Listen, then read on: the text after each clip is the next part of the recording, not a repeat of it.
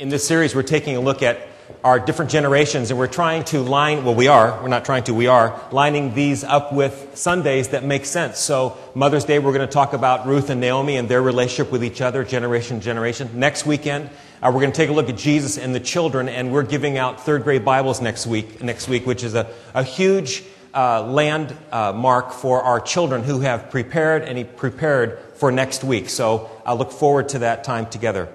Next weekend is also a very significant weekend for our family. Our sons are graduating from college, and so big transition. Yeah, giving them a big hand.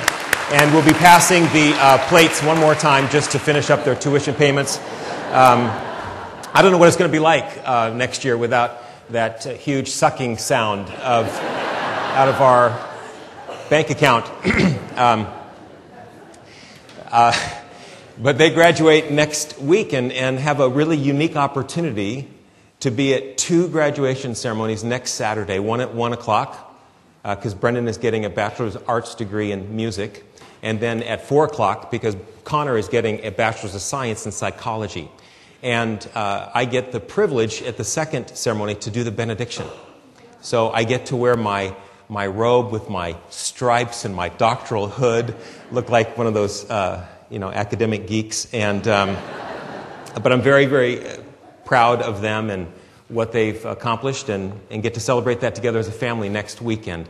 So another opportunity for us to think about generation to generation and how we prepare for the next generation, the investment we make in the next generation. And in families, that seems to make sense to us. We make investment in our children and our children's children to perpetuate a legacy, to ensure that our family line continues, prospers as best we can in our control. That seems to make sense to us in our own families. And we have our own challenges in our families and how actually to be faithful to that call to provide for the next generation. But the same is true for the church. The church, if part of who we are as a church is a family, then we hold together at least 4 generations at one time and look back to those who have come before us and look forward to those who come behind us and say, how is it that we are passing on faith and wisdom to the next generation? How do we learn from those who have gone before us, and how do we provide for those who are coming behind us so that we can be a part of God's faithfulness from generation to generation?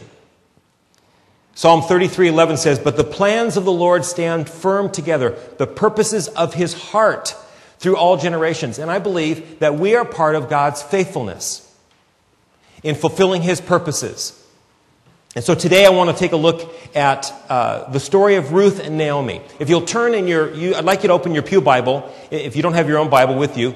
It's on page 241. It's just 4 chapters long, and if you have not read it, then I encourage you to read it this afternoon or tomorrow. It's just 4 chapters long. It won't take you long, but you'll have a better idea putting these thoughts into context in the whole book of Ruth. It's an odd book because it's one of just 2 that are named after women, Ruth and Esther.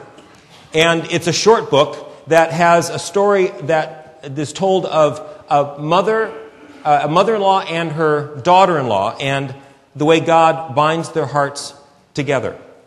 By the way, if you haven't picked up a bookmark, it's right in front of you in the pews there. Pick that up. These bookmarks are intended to help us prepare for the next week's message, and also provide for us a pattern for growing our time of solitude and prayer and scripture meditation during the week on our own personal life.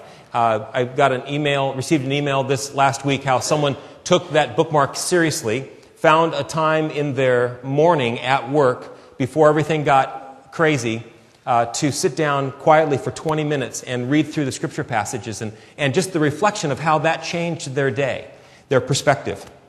So I encourage you to take that bookmark and use it. But the bookmark this last week prepared us to read Ruth for this week. So I'm just going to read a few passages and then draw some points on how I believe we pass on wisdom and faith from one generation to the next through Ruth and Naomi's life together. Ruth chapter 1, verse 1 through 5. In the days when the judges ruled, there was a famine in the land. So a man from Bethlehem in Judah, together with his wife and 2 sons, went to live for a while in the country of Moab. The man's name was Elimelech, and his wife's name was Naomi. The names of his two sons were Mahlon and Chilion. They were Ephrathites from Bethlehem, Judah. And they went to Moab and lived there. Now Elimelech, Naomi's husband, died, and she was left with her two sons. They married Moabite women, one named Orpah and the other Ruth. After they had lived there about 10 years, both Mahlon and Chilion also died, and Naomi was left without her two sons and her husband. The book of Ruth centers around the relationship between these two women who are left, Naomi and Ruth. And the first thing that we learn about their relationship and about our intergenerational relationships is that, surprisingly, sorrow can form our deepest relationships. Surprisingly, sorrow can form our deepest relationship. Look at this first paragraph that sets up this story and look at the sorrow and pain that this family has experienced. First, it begins with famine. Now, famine means economic hardship. It means a loss of the ability to earn a living. And Bethlehem was vulnerable to drought because they depended on cisterns for their water. And if there was no rainfall, there was no cisterns to collect the water. They also experienced the pain and sorrow of moving. They have to move to Moab, which is, depending on where they lived, between 70 and 100 miles. It would have taken them 7 days to travel. Picture that. You're experiencing famine, and now you need to pick up your family and move, and it takes you a week to get to this new place you're going. Just think of that for yourself personally, what that would be like. Third kind of sorrow and pain they're experiencing is death. And this really forms the basis for their relationship. Naomi lost her husband and her two sons. And Naomi lost her husband along with her sister-in-law Orpah in the course of 10 years. Now, what's significant about this is the plight of widows. Widows in those days, to lose your husband meant that you lost all social status and without any political or economic power, status. They would be like homeless people in our society today. So this is really the ruin of Naomi and Ruth. They really had no one to provide for them. And this creates the pain and sorrow that becomes the basis of their relationship.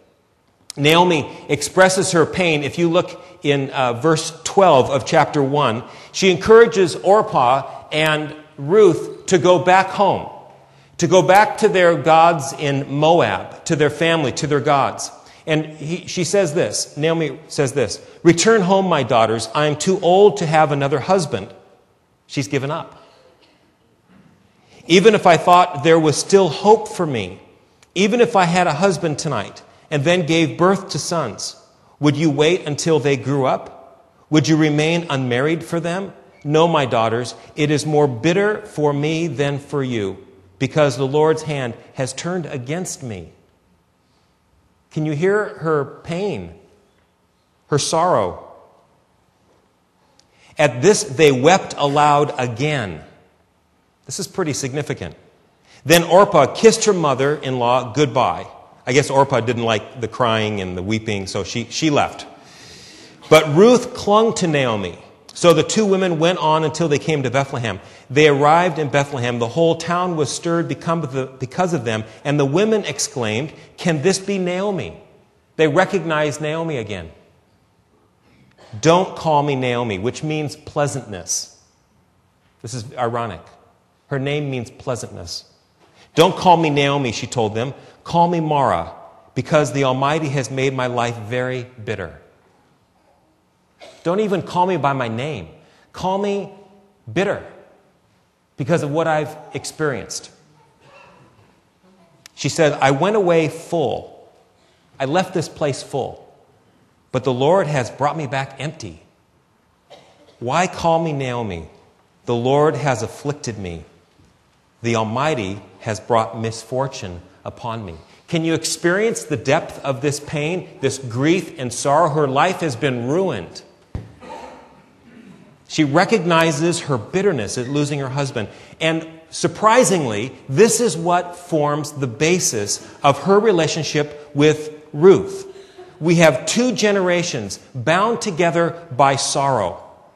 This transition of moving and then moving again, of losing their husbands, this grief and loss. And the truth is, often our deepest relationships are formed through the shared experience of pain and loss. This is surprising to us. We think that our deepest relationships are formed around mutual success and joy, right? At least that's the way we would like to write the story. Two people come together and share their successes, and God binds their hearts together in sisterhood or brotherhood forever. Wouldn't that be a great way to write the story?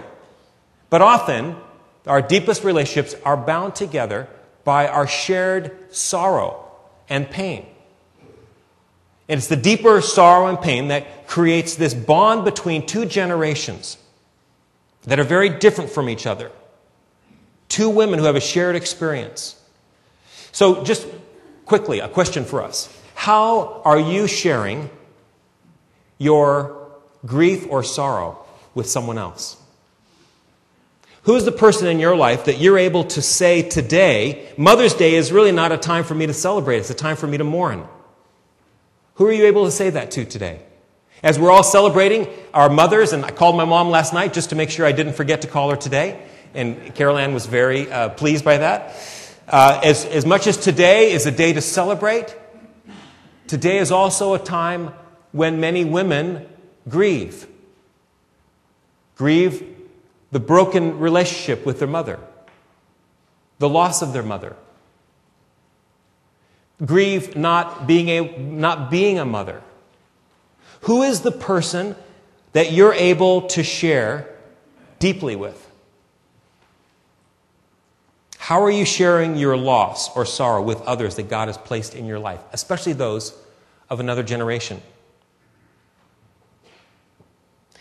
My wife Amy lost her mom in 1995. Matter of fact, we were in San Diego at a board meeting, and we were staying at a hotel in Mission Bay when we got the phone call that Amy's mom had passed away after a total of 13 years of breast cancer that metastasized. And probably the greatest loss in Amy's life. And that's created a special sisterhood with her and other friends who have also lost their mom. There's something about a daughter losing their mother that is a very unique experience. And those relationships that Amy has formed with others who have lost their moms often becomes that touch point, that place of sorrow becomes the place of great depth in their relationship with each other. Our common faith in Christ, in the body of Christ, our common faith in Christ gives us the ability by faith to go deeper into those conversations. We're not afraid to have conversations around sorrow or grief because we know that God goes there with us. That His Holy Spirit can communicate His grace, can create a place of safety and trust where we're able to share with each other. This is true for women, and this is true for men. Maybe men have even more difficult time sharing with each other their loss and grief and sorrow. And I believe we miss out on an opportunity to go to a deeper place with one another, to trust God together in that place where we can share our pain and sorrow. This was the basis for Naomi and Ruth's relationship that contributed toward God's plans being fulfilled from one generation to the next, which we'll see a little later. So today, I'd encourage you to take the risk of sharing with someone you trust what it feels like today to celebrate Mother's Day, both in your joy and in your sorrow. I'd encourage you to allow room in your conversation for that today. Second thing we learn about this passage, this relationship between Ruth and Naomi, is that God calls generations to belong to each other like family. God calls generations to belong to each other like family. In the middle of this, where in this conversation in the first chapter, Naomi says this, "Look, your sister-in-law is going back." She says to Ruth, pointing to Orpah, "Look, your sister-in-law is going back to her people and her gods. Go back with her." But Ruth replied, "Don't urge me to leave you or turn back from you. Where you go," and this is the famous passage from Ruth that is read at wedding ceremonies, that is quoted in cards to each other. "Don't urge me to leave you or turn back from you. Where you go, I will go, and where you stay, I will stay. Your people will be my people, and your God, my God. Where you die, I will die, and there I will be buried. May the Lord deal with me, be it ever so severely, if even death separates you and me." This short phrase, this short sentence from Ruth tells us that Ruth was committing herself to Naomi, her mother-in-law, not a blood relative, but by marriage, was committing herself to her emotionally. Where you go, I will go. Where you stay, I will stay. Socially, your people will be my people. Spiritually, your God will be my God. Ruth commits herself to her and even says, "I will die with you." What she means is that Naomi, when you die, I will be there like your daughter to care for you. I will make sure that you have the proper burial. I'll be there with you. I'll care for you like a daughter would care for her mother. I will be family to you. Ruth commits herself to Naomi rather than going back home. So who is someone, not family, that you commit yourself to, that you belong to as if you were family? This is a great challenge for us in the church today, intergenerationally. As we age, the generations get farther and farther apart. We become more and more distinct through rapid social change, through technology and world events. The church holds together 4 generations at least, plus our children, our youngest children. 4 generations. From those who were born at the beginning of the 20th century to those who are being born today.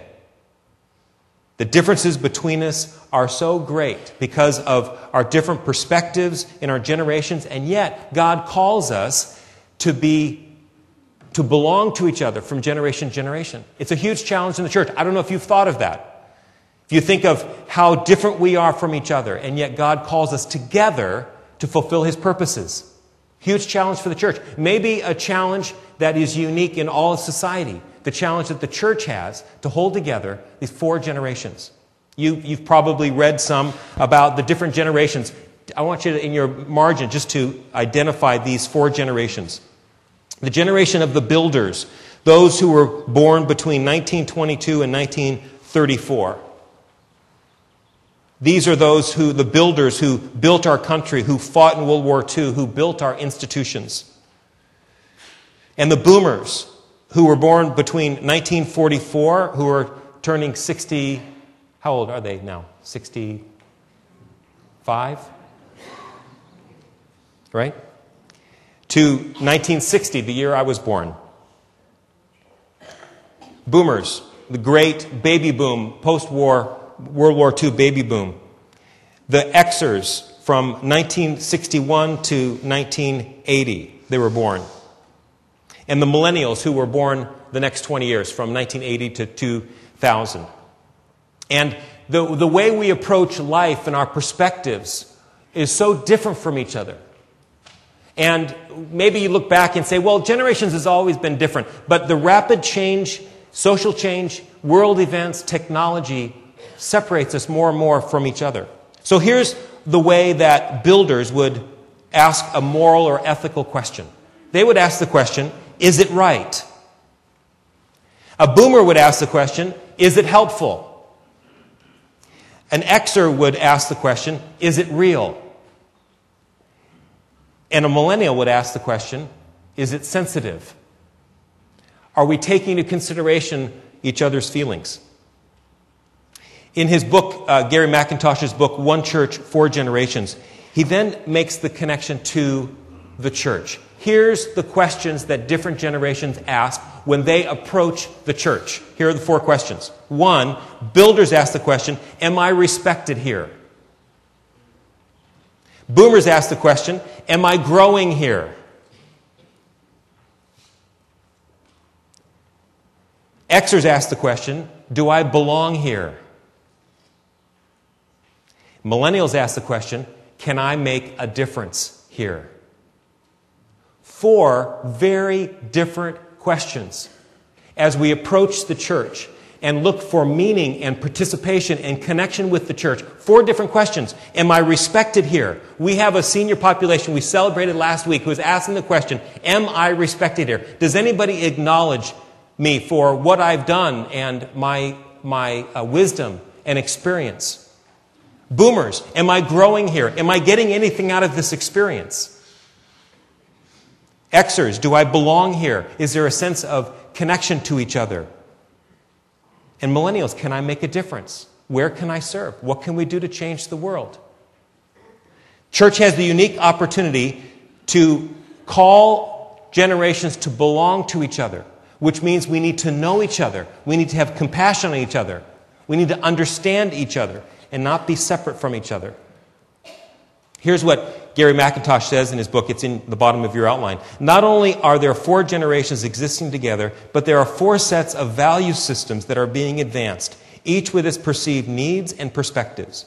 When we understand each generation's values and how they were molded by events that define the generation, we can be more faithful in our use of limited resources to effectively fulfill the Great Commission. This is particularly this quote is particularly meaningful to me right now because our staff and session are in the process of developing our budget with limited resources. And we're always balancing competing values and perspectives and needs within our church family. What do we provide for our youngest children? What do we provide for our most senior adults and everything in between? It's a challenge for us, and we need to belong to each other. It requires our commitment to each other and our commitment to understanding each other. Well, in the story of Ruth and Naomi, we fast forward to the end of this story. You can read it yourself. There's a whole lot of things that happen on the threshing floor with Ruth and Boaz. I'm not going to go into the detail there. But fast forward, we find that at Naomi's encouragement, Ruth marries Boaz. This is a fulfillment of God's faithfulness both to Naomi and to Ruth. Ruth is married and has a son through her marriage to Boaz, and Naomi has security because Boaz buys her land. The third point in this story is that God blesses each generation's faithfulness to him and to each other. At the very end of the story, Ruth marries Boaz. They have a son, and here is Naomi and Ruth and Boaz together, and the women living there said, Naomi has a son. Naomi has a son. Recognizing this is Naomi's blessing. And they named him Obed. He was the father of Jesse, the father of David. Now, here's the big surprise. Through Naomi and Ruth's commitment to each other, through their faithfulness to each other, God is faithful to bless each of them. Ruth gives herself to Naomi. Where you go, I will go. Your people will be my people. Your God will be my God. She commits herself to her in a family-like relationship where they belong to each other. And Ruth's needs are met through her giving herself away to Naomi. And Naomi's needs are met as she welcomes Ruth into her family. Their needs are met. They experience God's blessing. Each generation experiences God's blessing as they are faithful to God and to each other. So here's the big surprise in this story. They named him Obed. He was the father of Jesse, the father of David. Here's a family that almost ended. Here's a family that almost had no offspring. The generation would have been ended except for God's blessing. Right? And the surprise is that this child Obed is the father of Jesse, who is the father of David. Now, if you're reading this story, years later, what would you say at that point? You're reading the story. What would you say? Somebody, what would you say? What? Wow. That's good. What else? Thank God. Thank God for Ruth. Except for Ruth's faithfulness to Naomi, there would be no King David. Now, turn in your Bible to Matthew chapter 1. Would you do that? Flip to Matthew chapter 1. Matthew begins the gospel by listing the genealogy of Jesus. And you have the three sets of 14 generations. And the first set of generations is where Obed fits in. The father of Jesse is the father of David. But find Jesse and David in Jesus' genealogy. Did you find it? Now, if you are a Christian, worshiping, serving the Messiah, and now you read this story, what do you say? Double wow. Because of Naomi's faithfulness and Ruth's faithfulness and God's blessing in their generation, God provided a king, David. And because of their faithfulness, God provided a Messiah in Jesus. See, we never know. We never know the blessing of future generations because of our faithfulness. We never know what God is going to do because we've chosen to belong to each other. We never know what God is going to do because we've chosen to be faithful to Him. The plans of the Lord stand firm together. The promises of His heart through all generations.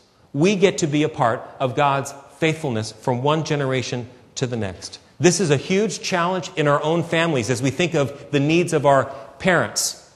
As I think of my parents who are getting older.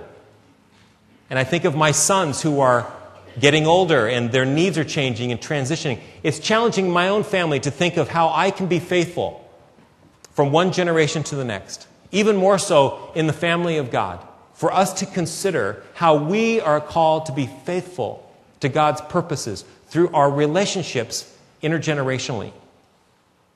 On this Mother's Day, as we reflect on the generations and our gratitude for those who have been faithful and have blessed our lives, I want us to consider how it is that God is calling us as a church to be connected to each other, one generation to the next, so that we can be part of God's purposes. I think one thing that changes our hearts more than anything else as we is prayer and praying for each other. And I'd like to close us by praying for different generations. And I want to just leave time of silence for you to picture people in your family and outside of your family who are older than you and younger than you. People that you'd want to lift up and consider what their unique sorrows are or pain is, what their challenges are, and how God might call you to form a deeper relationship with them. Let's pray together.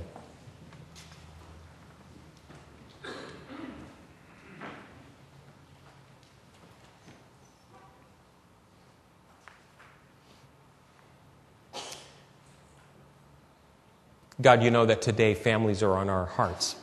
Tom has prayed for families around the world, especially moms, but families, and how challenging life can be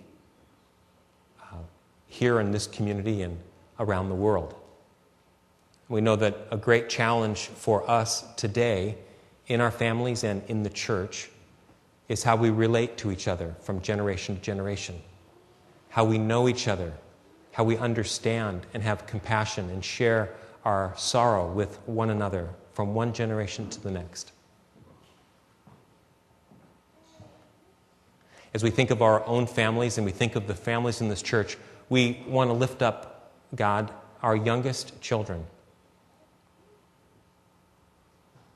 From the Frankie's son who was born to our infants and toddlers.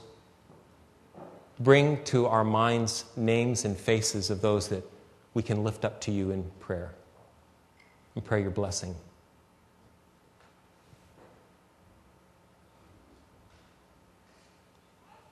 And our older elementary age children and junior hires who are going through such tremendous transition and change socially, intellectually, physically. We lift them up to you.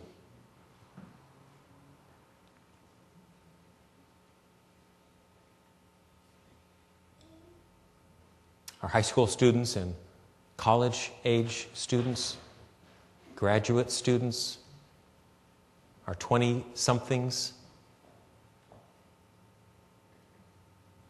God, we lift them up to you.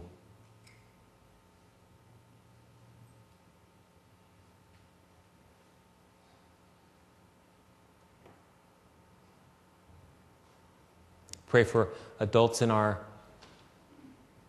lives who are between 30 and 40 and 50. Unique challenges of career and family.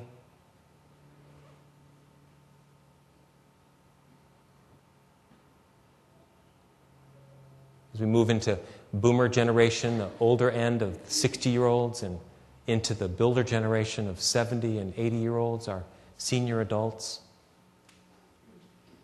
we lift them up to you. Their unique challenges and opportunities.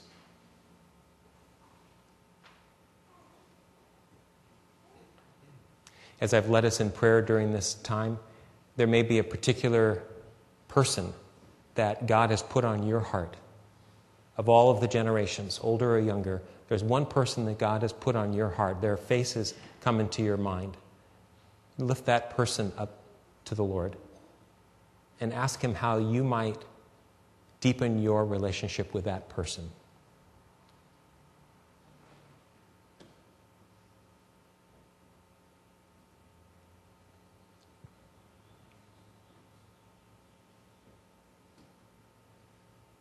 And God, we pray for our whole church family, that as we move forward as a growing community of fully devoted followers of Jesus Christ, that you'd give us wisdom and discernment to know how you're calling us as a whole church to move forward together into the purposes and plans that you have for us.